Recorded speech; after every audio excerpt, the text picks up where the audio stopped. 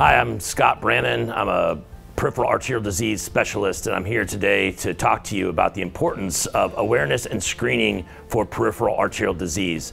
Peripheral arterial disease is a killer that is not well known. Most people, in fact, only 1 in 5 people have heard of peripheral arterial disease. That means 4 in 5, 80% of people have never been exposed to that diagnosis before. The troubling part about that reality is that the prevalence of the disease is about 20% in people that are 60 or older, and about 40% in patients that are 80 or older. The mortality associated with PAD is 8 times greater than the mortality associated with breast cancer. Again, this is an under-recognized killer. Why has this become such a health issue at this time? That has to do with the diabetic epidemic that has been taking place in the United States for about the last 30 years. Ever since we've made changes to the diet that include corn syrup and high sugar substrates, we've seen the rates of diabetes go up consistently every year.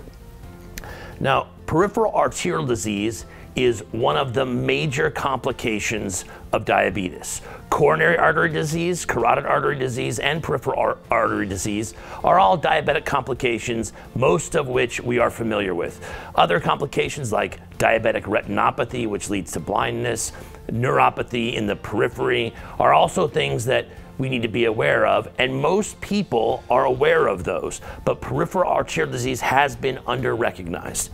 It is a disease that is very easy to screen for. It is also very easy to treat, not just with surgery or intervention, but with lifestyle modifications. Now, what are the consequences of peripheral arterial disease? Why should we be aware of it? The consequences of peripheral arterial disease, particularly in diabetics or older patients, is breakdown of the skin and development of diabetic foot ulcer. Other complications that can occur are decreased activity, decreased independence. But what we're really concerned about when we talk about mortality, are you going to live or die, is the development of a diabetic foot ulcer, breakdown of the skin, which can lead very rapidly to infection of the bone, which can lead very rapidly to amputation. And we know very well that the consequences of amputation are severe. And when we look out to 5 years, we see that 3/4 of the patients that undergo major amputation are no longer with us.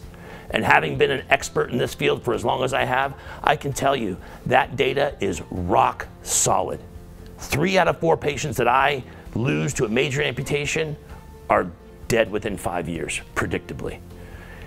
If you're aware of the risk factors, which I'll go through quickly: diabetes, hypertension, smoking, obesity, high cholesterol. If any of those are diagnoses that you currently have, you need to talk to your primary care physician about getting screened for peripheral arterial disease, or give us a call here. We'll get you scheduled for an evaluation.